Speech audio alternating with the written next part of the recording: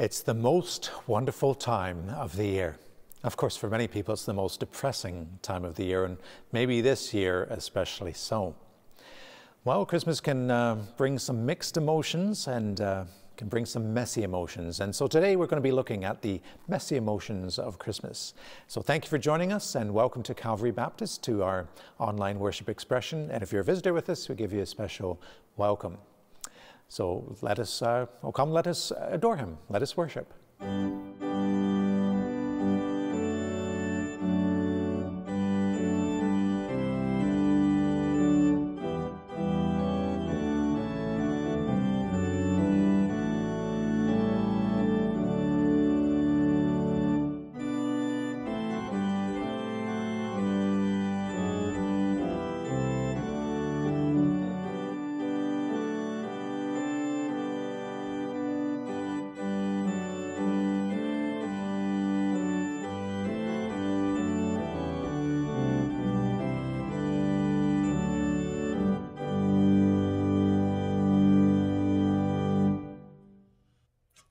Good morning, everyone.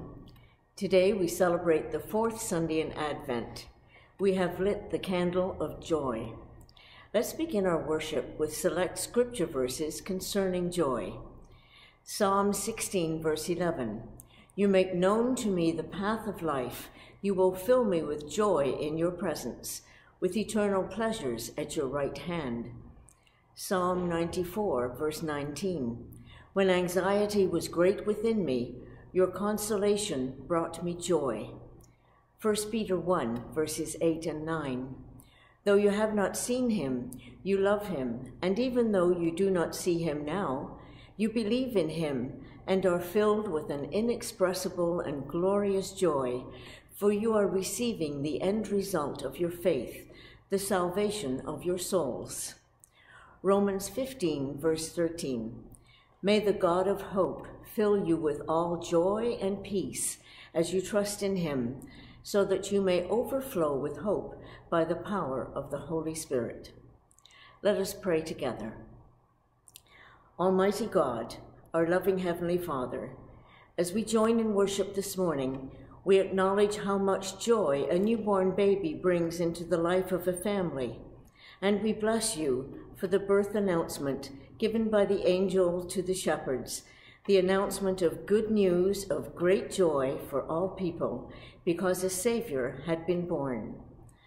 Throughout our lives, we have looked forward to celebrations of special events, but in reflection, these were but momentary flashes of happiness. However, these days of challenge in our continuing struggle to cope with the COVID-19 epidemic have greatly reduced those celebrations. Many have not been able to be with loved ones when they passed away. Others have lost employment, which has caused so much upheaval with families, our schools, and the corporate world. These happenings have forced us to rethink our values of how we spend our time, but have also generated a lot of creativity that has brought some light to a dark situation. Heavenly Father, even as we celebrate the discovery of a vaccine already being administered and bringing a ton of hope to a weary world, we thank you we can experience more than hope. We can possess joy as a result of Jesus' birth. The scriptures we read tell us this joy is not a joy that will disappear with dire circumstances, but it's a deep-seated joy that can only come from you. This genuine joy can be possessed by anyone who will recognize Jesus as their Savior. When we confess our sins, we receive forgiveness through faith in the birth, death, and resurrection of Jesus. May your gift of this joy be the stabilizer to carry us through the unpredictable days of the new year of 2021. We ask this in the name of the one born in Bethlehem, Jesus Christ, who gave his disciples a pattern for prayer. Our Father, who art in heaven, hallowed be thy name. Thy kingdom come, thy will be done on earth as it is in heaven. Give us this day our daily bread, and forgive us our trespasses as we forgive those who trespass against us. And lead us not into temptation, but deliver us from evil. For thine is the kingdom, the power, and the glory, forever and ever. Amen and amen. Good morning. This morning's reading is from the book of Matthew, chapter 2, and includes verses 1 through 12. After Jesus was born in Bethlehem in Judea, during the time of King Herod, Magi from the east came to Jerusalem and asked, "Where is the one who has been born King of the Jews? We saw his star when it rose and have come to worship him." When King Herod heard this, he was disturbed, and all Jerusalem with him. When he had called together all the people's chief priests and teachers of the law, he asked them where the Messiah was to be born. "In Bethlehem in Judea," they replied, "for this is what the prophet has written. But you, Bethlehem, in the land of Judah, are by no means least among the rulers of Judah, for out of you will come a ruler who will shepherd my people Israel." Then Herod called the Magi secretly and found out from them the exact time the star had appeared. He sent them to Bethlehem and said, "Go and search carefully for the child. As soon as you find him, report to me, so that I too may go and worship him." After they had heard the king, they went on their way, and the star they had seen when it rose went ahead of them until it stopped over the place where the child was. When they saw the star, they were overjoyed. On coming to the house, they saw the child with his mother Mary, and they bowed down and worshipped him. Then they opened their treasures and presented him with gifts of gold, frankincense, and myrrh. And having been warned in a dream not to go back to Herod, they returned to their own country by another route. May God add his blessing to this reading from his word. Well, Christmas can be such wonderful joy, a time of joy and happiness. We think of the joy and happiness of being with friends and family, though maybe not so much this year. But the wonderful joy and happiness, usually of being with friends and family, the wonderful joy and happiness just think of kids as children as they anticipate Christmas morning. It's always exciting. Those of us that are food lovers love this time of year with the all kinds of wonderful food, including my mum's shortbread, now my wife's shortbread, and chocolate, of course, too. But anyway, let's not go there. But food, we can think of that, brings lots of joy, and so many other things, just Christmas music. There's just so much that's joyful at this time of year. Of course, for many people, there's a lot that can be stressful at this time of year and not joyful. And in fact, for many people, go through depression this time of year, especially this time of year. And it's a proven fact that more people are depressed this time of year than any other. And for many people, it's because of family, it's because of family relationships, it's because of the stress and anxiety that brings into their lives and the worry. For many people, it's because of grief and the pangs of old griefs that come back, or new losses that are really brought into the foreground and into the limelight of their lives. And so grief can really be touching people at this time of year too. And of course, there's also this vision of the perfect Christmas that nobody ever attains, and yet they try so hard, and yet you don't reach it. And so some people really feel sorrow over not reaching that perfect Christmas. So it's a real mixed bag of emotions this time of year. And for many people, it is the whole mix of emotions. It's not just that it's all joyful. It's not just that it's all depressing. It's that day to day, it's different, and hour to hour, there can be different emotions, a real mixed emotions, a real messy emotions. And we've been speaking about this sermon series being called the most messed up Christmas ever. And that's not actually referring to this Christmas. The most messed up Christmas ever was actually that first Christmas. And there, when we look back to the Christmas story, that very first Christmas, we're going to see that there are mixed emotions back then. Emotions are messy back then too. So we're going to take a look at those messed up emotions back then and let them speak into our lives today. So what are those mixed up emotions back then? Well, we see it when the Magi, they're approaching, they're getting close to where Jesus is, and they see that the star stops, and they are overwhelmed with joy. So there's the joy of drawing close to this new king. That is contrasted, that joy in Matthew chapter 2 is contrasted with incredible sorrow later in chapter 2, when we have the story of the infants massacred, the infants killed in Bethlehem. And Bible scholars think there was 10 to 30 infants killed maybe, but there's an incredible sorrow in the Matthew 2 story there about over this. And of course, another emotion at play there is fear. That the wise men, they're overjoyed at one moment, there's the star stopped, here is Jesus, here's this new king. But the next moment they're warned not to go back to the old King Herod, because that's not going to go well. So there's fear around that. Of course, there's the fear of that Mary and Joseph would have when they take Jesus and they flee to Egypt. And when they come back because Herod has died, there's still fear because Herod's son is now in charge and he's no better than his dad. So there's fear. So here we have this real mixed bag of emotions in Matthew chapter 2 in this first Christmas, between incredible joy and incredible sorrow and incredible fear. And really this mix of emotions speaks to us about two things primarily. It speaks to us first off about life, but it also speaks to us about death. So let's take a look at these mixed emotions and think of them first with regards to life. And this is what the Magi would have had in mind as they're approaching Jesus. They don't really have in mind, you know, we love that song, Mary, Did You Know? Mary, did you really know who this Jesus really is and what he would do? Did she really know? Well, certainly the Magi didn't know, but they knew enough to know that this was to be a good king. And they're probably thinking purely in earthly terms here of this is to be a great king of Israel, and that's great because the Israelites could use a break. They've had King Herod the Great, and he wasn't so great. They could use a good king. And so there's this joy over this king that is expected to bring this great political rule to be, really. That's what the Magi have in mind, but they're overjoyed at that, because that stands in great contrast to the kind of king Herod was. This is Herod the Great.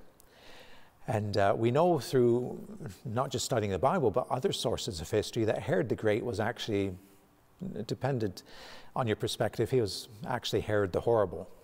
He was great if you loved buildings. Yeah, he was the one who rebuilt the temple in Jerusalem. Yeah, good for him. And built many great buildings and whatnot. Yeah, and Judea actually flourished economically under his rule and such things. Yeah, good. So he was great if you loved buildings and politics, but he was not good if you liked people. He was ruthless. He had one of his wives executed. He had several of his sons executed. He, of course, had all those infants of Bethlehem executed. He was a terrible king in that regard. In fact, he was such a bad king in that when he got close to his own death, he had created orders that some of the noble people of Jerusalem would be rounded up, and they would be put to death, so that when Herod died, there would be mourning in the land and not rejoicing. Because he knew that people would breathe a sigh of relief when he died, that his reign over them was bringing sorrow and fear, that his death would actually bring rejoicing and hopefulness and a sigh of relief. Thankfully, those orders were not carried out. But indeed, his kingdom was split between three of his sons, and the son that was ruling in Jerusalem was a terrible ruler too. So bad, in fact, that the Romans eventually came through and gave him the boot. And that's why when we have in the Christmas story, we have King Herod in charge and in ruling over Jerusalem and Judea and Judah. But when you get to the Easter story, by that time it's actually Pilate is in charge as the prefect. So there's an incredible change there in the politics of the land, because the rule of Herod and his son were just such terrible things. And so the Magi, they're looking at this and they're saying, Here is a good king born to the Israelites. And of course, those who knew the Old Testament prophecies would have that sense. In fact, even in that passage of Matthew chapter 2, we refers back to the Old Testament, and it says, "And you, Bethlehem, in the land of Judah, are by no means least among the rulers of Judah, for from you shall come a ruler who is to shepherd my people Israel." And so here's the sense of this king who will be a shepherd to the people of Israel. And we look to Isaiah chapter 9, we often read at Christmas time. And let me read part of it to you. "For a child has been born for us." How Christmassy. "A son given to us. Authority rests upon his shoulders, and he is named Wonderful, Counselor, Mighty God, Everlasting Father, Prince of Peace. His authority shall grow continually, and there shall be endless peace for the throne of David and his kingdom. He shall establish and uphold it with justice and righteousness from this time onward and forevermore. The zeal of the Lord of hosts will do this." And we read that, and we rightfully so automatically think of the divinity of Jesus, and we recognize Jesus as Lord, as King of Kings, Lord of Lords. But what we sometimes miss in doing that is the recognition here that Jesus actually is a ruler who rules well. It's not just that he's God, it's that he is a good ruler. This king that is to be born is to be a wonderful ruler, a ruler that rules with justice and not like the rest of the kings we've had. To be honest. And actually, Isaiah, you follow it through in chapter 10, and you'll see at the beginning there, "Ah, you who make iniquitous decrees." Here it's talking to awful rulers, "who write oppressive statutes, to turn aside the needy from justice, and to rob the poor of my people of their right, that widows may be your spoil, and that you may make the orphans your prey." And there it's speaking to this terrible rule of rulers, of kings, of oppressors, of society who really make life miserable for the people, who, of course, like Herod, bring fear, who are the cause of sorrow in people's lives. Contrast to that, Jesus is the shepherd, the good shepherd who even lays down his life for the sheep, the shepherd who puts the sheep first, who lives for the sheep, who rules for the sheep. Jesus is that good shepherd, the good ruler. And so this speaks to us about our lives in the here and now.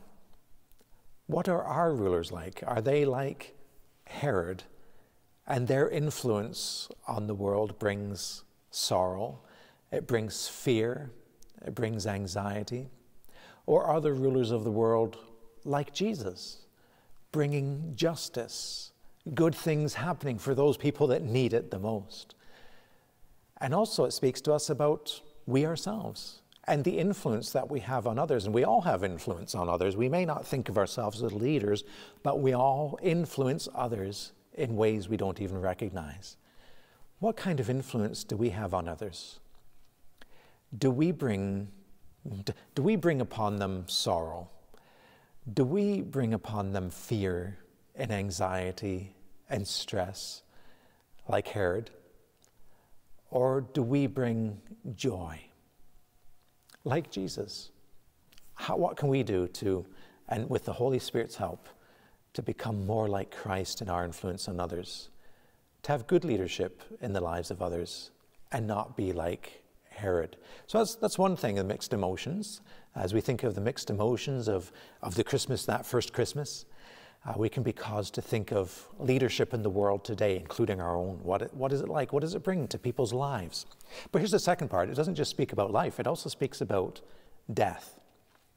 And keep in mind here that the Christmas story, it really brings, we often skip over it, right? We just get to the part about Jesus being born. We talk about the shepherds. We talk about the Magi, and we stop there. But the Christmas story keeps going.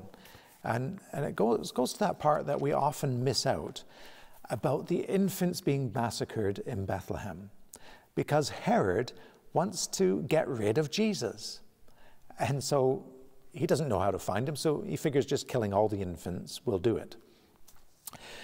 And so here, Matthew says, as he's writing about this, he really picks up on the emotion of the people of Bethlehem and quotes the Old Testament to really capture their emotion. And so I'm going to read that from Matthew 2, which is a a quotation from the Old Testament itself. A voice was heard in Ramah, wailing and loud lamentation, Rachel weeping for her children. She refused to be consoled because they are no more. Refusing to be consoled, just this real sense of sorrow. And so here's part of the mixed emotions of that first Christmas, that messy emotions of the Christmas story.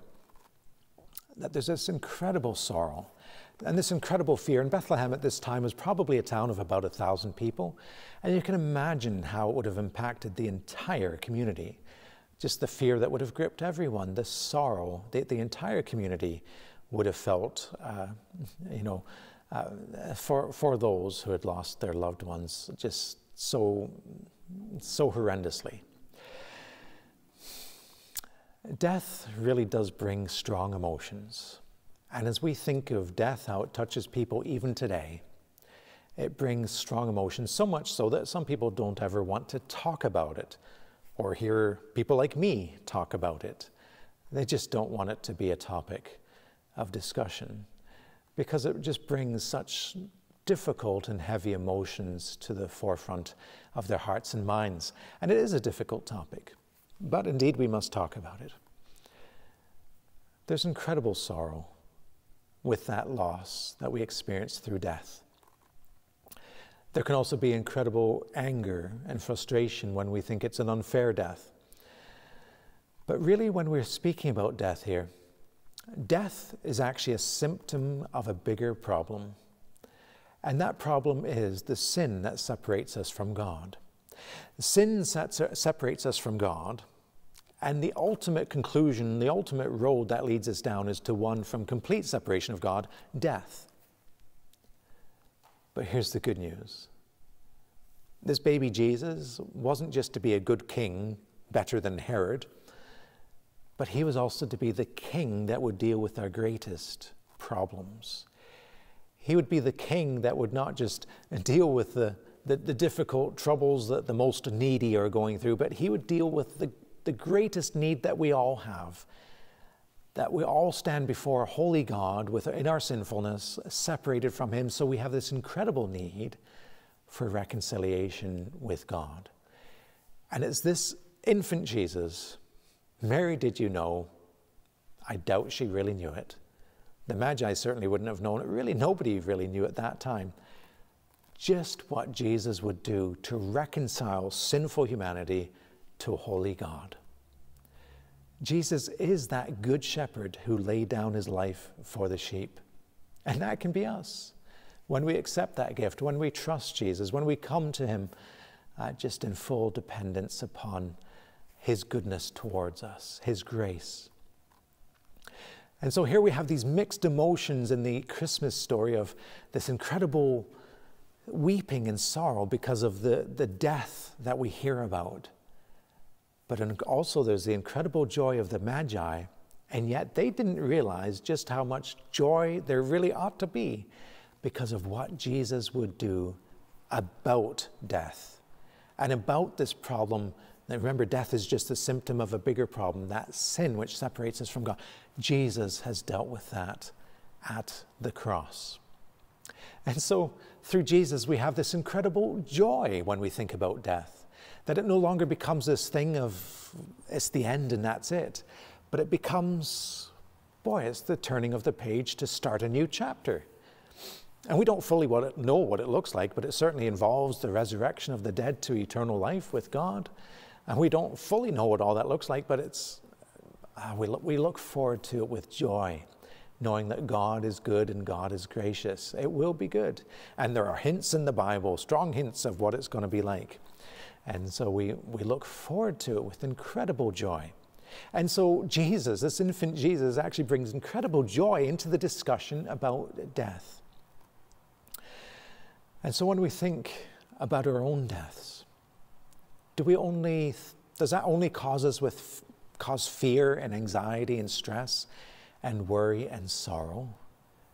Or is there an element of joy there also? There can be that element of joy. You know, there's a song I love to hear every Christmas time. It's by Stephen Curtis Chapman, and it's a song called Home for the Holidays. Or I'll be home for Christmas, sorry. No, something like that. Anyway, I'll include it in the playlist of songs and carols that go along with today's service. And just a reminder to watch for that. So I'll include the song, and I won't tell you too much about the song. I'll let you listen to it and hear the story that it tells. But the thing I love about this song is it captures both the sadness that is a real thing because of death, because of loss, but it also captures the joy that is a real thing because of the grace of God, because of the goodness of God. I'm not going to say anything more about that song. You enjoy it and listen to it. But what about our mixed emotions at Christmas time? That first Christmas, there were mixed emotions. There was incredible joy as the Magi saw the star. Here's a good ruler. Here's a good ruler who would do so much more than even what the Magi expected. But there was also sorrow. What about the mixed emotions in our lives this Christmas? What about the emotions we draw out of other people? Are we like Herod? Or is there something about us that is Christ-like? But also, what about the emotions when we think of death? Is it nothing but fear and anxiety and worry and sorrow?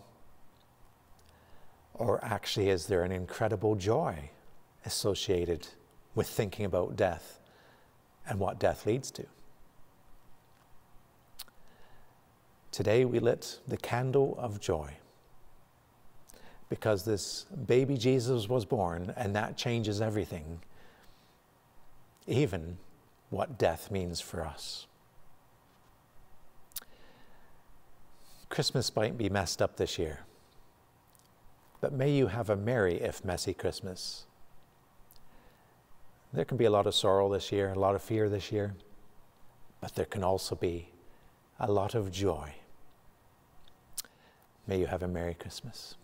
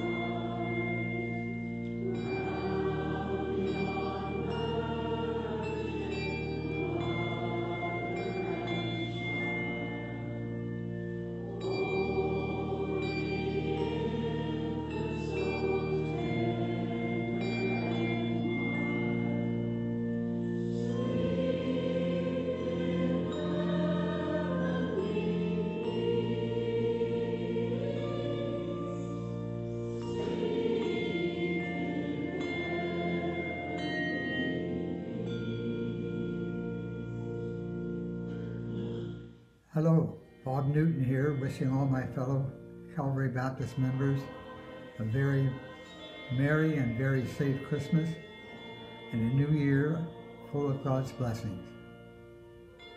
Hi, this is Maureen Ledgerwood, Shannon, and Hillary, and we'd like to wish you a Merry Christmas from the Ledgerwood household, also from Ghost and Holly. Merry Christmas! Bye-bye! On behalf of Rita Zarin and I, we wish you a Merry Christmas, stay safe, and stay healthy. Hello there, it's Bevan Lillian Harnden. Just wanting to say hello to our church family and thank you for all your kindness through the year. We've all had a tough year this time, but hopefully most of us have come through unscathed. We want to wish you a very happy Christmas, safe Christmas, and hopefully a bright new year for everyone. Thank you and God bless you. good afternoon, Calvary Baptist Church, and let's hope we're having a better 2021 than we have 2020. Anyways, and remember, life is not measured by the number of breaths we take, but the moments that take our breaths away. Like when Art King sings, "Mary, did you know?" Every Christmas, that always takes my breath away. Anyways, this is Merry Xmas from the Linton family. And this is Judy Linton. Hi, I'm Richard. I'm Catherine. I'm Josh. This is Rocky. This is Clyde. We're the Halls. From us to our home to yours, we'd like to wish you a very Merry Christmas and a safe and happy holidays. Hi, we're Hilary and Ron Platt, and we just want to wish you all a Merry Christmas and a Happy New Year, and maybe it's a safe New Year too, one that we can feel more comfortable in going out and visiting with people again. But until that happens, take care. You know, honey, I've been sitting here racking my brain to try to figure out a way that we could send a lovely, warm Christmas greeting to our Calvary Baptist Church family. We can, you know. We can? Yes. How? We can send it electronically. We can? How do you do that? Well, look. Here they are. Oh, yeah. Hi, everybody. Didn't see you there. Yeah, well, we're the Kings. I'm Art. And I'm Pam.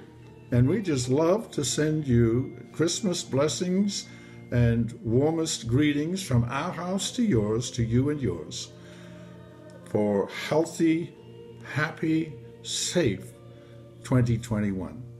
You know, COVID's kind of a negative thing, but why don't we try to think of it in a positive way? How, you say? Well, what about an acrostic, something like this? Christ, our victorious Emmanuel deliverer. Joy to the world, the Lord has come.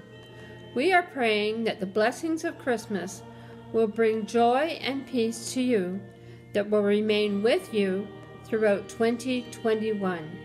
We send you our love. Merry Christmas, Happy New Year.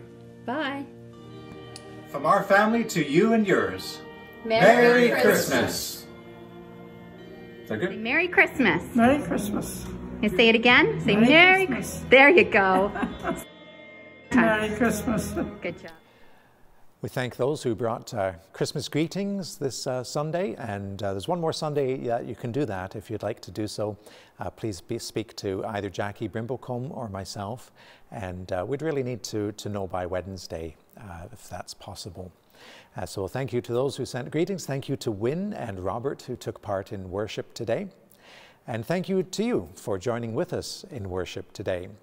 And just a wee reminder to watch for the hymns and carols that go along with today's worship. Also be watching for the Christmas Eve service. And when you see that, please think to share that with family and friends. That would be a wonderful thing to do. And speaking of Christmas Eve, the Christmas Eve service here at Calvary could also be called a festival of hugs. That even those people who are not huggy will give you a hug on Christmas Eve. And unfortunately, that's not happening this year, so be sure to give somebody a hug through a phone call or through a text message or an email or a connection somehow. And so let's keep connecting with one another. And we thank God for the connection we have with Him through this baby Jesus whose birth we celebrate at this time. And so let's have our benediction from the book of Hebrews for a change. And it says this: Now may the God of peace, who brought back from the dead our Lord Jesus, the great shepherd of the sheep, by the blood of the eternal covenant, make you complete in everything good, so that you may do His will, working among us, which is pleasing in His sight, through Jesus Christ, to whom be glory forever and ever. And all God's people said, Amen.